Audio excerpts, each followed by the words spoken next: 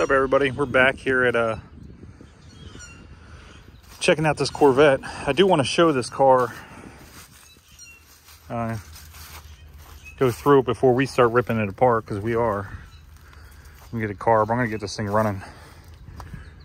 So some paperwork, which is kind of cool. Where'd that went?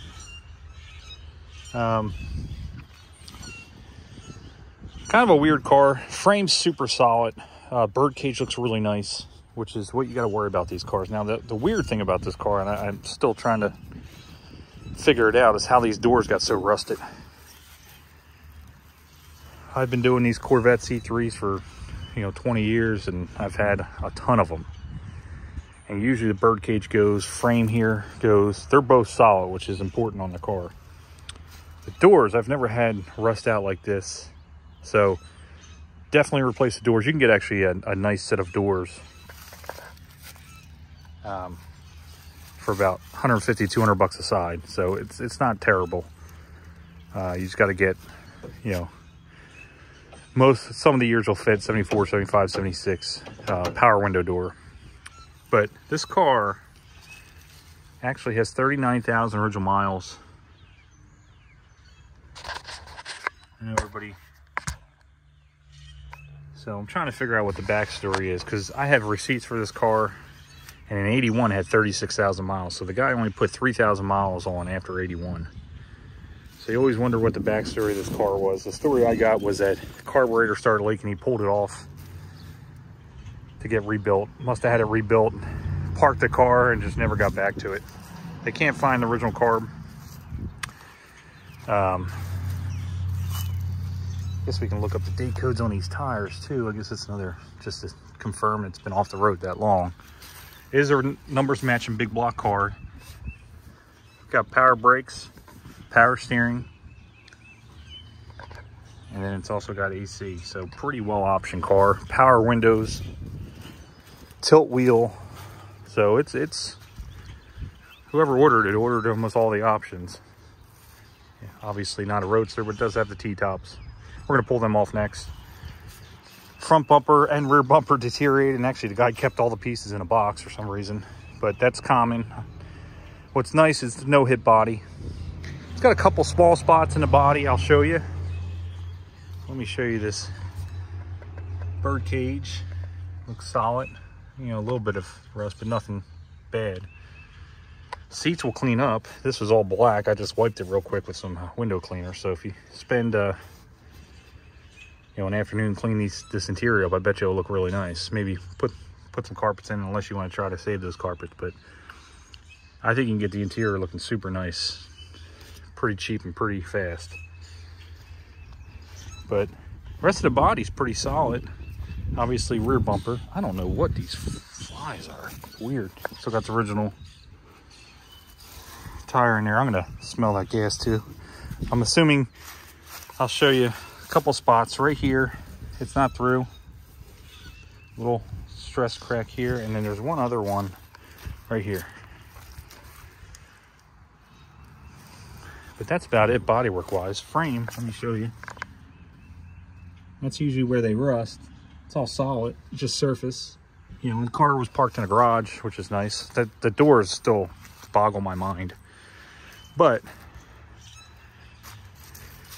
all the pillar and everything's solid. That's usually where they rust as well. But this is a cool project, man. This is one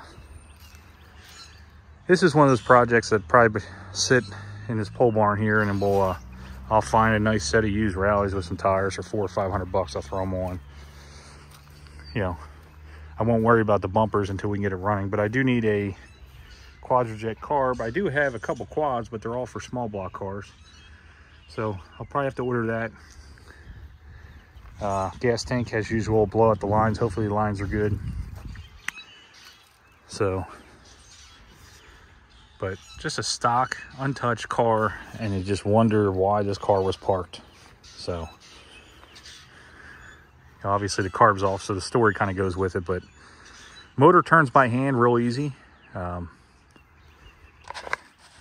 When I first got this car, you go back, is it 139, is it 39? But the more I look at it, although This paint will probably buff out a little bit, but you can look at the pedals yourself. Usually you can tell by the pedals, but that looks, I don't know. I don't know. Is it 39 or is it 139? So we'll try to do some research, see what we can find on this car. If it was a low mileage car, it'd be really cool, but obviously it needs total restoration. Good news is it is a big block with, oops, I almost fell there, with a ton of options. And I got it, I think, cheap for a big block, which, you know, obviously it's a project, so who knows, you know, you say cheap, but then you start getting into it, you know how that goes. But I think I can actually get this thing running. We'll spray some oil in the cylinders, you know, before we even try anything. But it just looks like a stock untouched car. Motor does turn, which is nice. Usually if these motors turns, you can get them running. But we'll take our time, we'll do it right. Put some fogging oil up in there, and we'll run it off a gas tank first. You know, once I'll clean the lines out, get a carb on there, and we'll see if she fires. And then if it fires and sounds good, then I'll go through and put the new gas tank in, and if I have to put new lines in, I'll do that. You know, with any of these Corvettes, they sit at all, you're doing all 4 calipers. Most likely a brake booster and everything on this car, master cylinder. But what a cool project. This is actually, I'm contemplating on just throwing this in the back of the barn, and when my kid gets a little bit older, this will be a good one to learn on. You know, but we'll see. Big block, 454 Corvette. I just put some, threw some rags down there so nothing gets in the motor, blew out the motor, all the dust that was on here. But pretty cool to have a nice original little car. I don't know what we're gonna do with it, we'll see. I actually think I can buff that paint out and actually look, you know, obviously paint a little bit around the lip, but I think this car could look good from 15 feet away. Surprisingly, all this will buff right out if you just compound, even if you have to wet sand it once. But it could be a good 10-footer, 15-footer, super cheap big block, and you can cruise around and not worry about getting dinged up and scratched. So cool project, guys. 454. I can get a carb for about $500-600 bucks, but I'll probably just, one of those cars we could throw, like I said, in the barn. I'm at a swap meet, you know, randomly this summer, and I could probably find a used core carb for $50 to $100 and then just rebuild it. I'll probably end up doing that. Just an update on the car. Let's see what else we got. The other good news is the 89 Turbo Trans Am that Mecum ripped me off on. When I say Mecum ripped me off, I haven't thrown that video up because it still pisses me off. But this car has 20,000 original miles. I emailed Mecum, the guy I know, because I actually sent him a ton of cars last year, or 2 years ago now. I said, what's the deal with this car? You know, the bid went on. He said, oh, super nice car, 20,000 original miles. And it is a really nice car. It's got 26,000, I believe, or 29,000 original miles. Turbo Trans Am with the Grand National motor.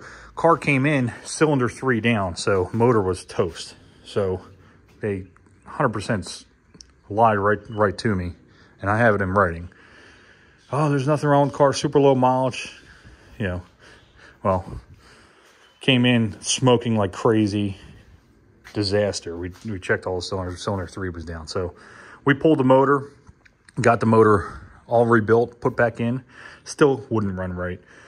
We pulled the ECM. It was an old early 90s, you know, Excel ECM. So you couldn't even program it or anything. So I bought a aftermarket ECM. Didn't, come to find out now, it didn't work. It was brand new. But then I came across a ECM out of a Buick. I think it was a Buick, yeah. So we threw that in, threw the mass airflow sensor. We updated to the LT1 with the translator. Still wouldn't run right. It was weird. It was just idling all over the place. And it actually turned out Bill, who does helps me out a lot on these cars. This is actually his car here. He was checking the idle control module, and he pulled it off, put it back in, and actually cracked it. Luckily for us, we put a new one on and it actually fixed the car. So car idle's perfect. Starts right up. It's got a brand new rebuilt motor in it. So we will get to that. I just put it in here for now to get out of his garage. He's got some motors and trans he's pulling out of some cars. So this will be another project coming up on the channel. We do still have to go through, at least it's mechanically running, driving. Transmission I'm going to have looked at. It's kind of shifting hard into second. So that's my next project. I'll pull this out in a week or two. A couple cool parts, Trans Am T-tops, anybody needs any. So this will be cool. This is made 1,500 of these turbo Trans Ams. So hopefully we can get this on the road, running, driving, and taken to car cruise and car shows this year. So we'll pull that out this month and we'll go through it and fix whatever needs fixed. But that's kind of my two project cars. I mean, the Trans Am, I was hoping not to be a project, what I paid for it. So don't think that car is going to sell now because I got a ton of money into it, and I actually like those cars, so I'll keep it and I'll drive that to shows. But 74 on the back burner. What we got out here, and today is first 70 degree today. So we pulled the Beaumont. Here's the bank. This is where Vice Grip did that Grand National revival. So that's now a gun shop. A buddy of mine opened up a gun shop. He's renting the building off me. So big block, 69 Beaumont, really cool car. So first day I had it out, it's running great, staying cool. Car straight as an arrow, black, drop top, big block. I mean, I don't know how you can beat that. Really cool car. I did take the Kragers off, and people are pissed. They all like the Kragers, but this car originally came with rallies or a hubcap. So I put chrome rallies and just a generic. The caps that these cars came with the rallies were just plain, which are hard to find, but these ones at least don't say Chevy or anything. It's just plain. So I threw them on there. I think it looks good. But they're brand new tires. So the tires that are on it were 10, 12 years old. So another reason why I got rid of the Kragers. I like the Kragers, they were fine, but I figured if I'm gonna update it, I might as well with brand new tires. But thanks for checking the channel, guys. We'll do some more content. Maybe we'll do some content in this thing running. I know this gas is disgusting, but we'll check it out. Yeah, that's not a good start.